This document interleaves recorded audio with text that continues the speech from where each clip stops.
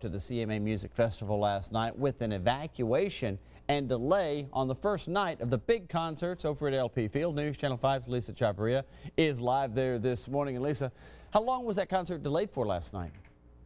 Well, it was delayed for almost 2 hours, according to a number of fans who were out here. And although they were disappointed, they did not let the rain damper the rest of their night.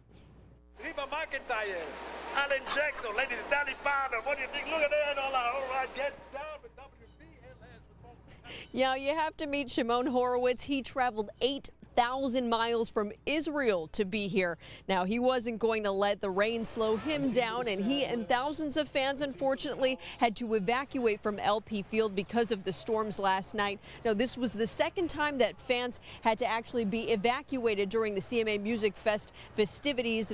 Fans over at Riverfront Park also had to be evacuated. But again, a lot of the people that we spoke to last night said their spirits were still high. We've been waiting for a couple of hours, you know what I mean? To resume the show, and I love these beautiful American people. They are so beautiful. In Nashville, Tennessee, this city is full of energy. You know that? The country music is going to stay for us for the next 2,000 years.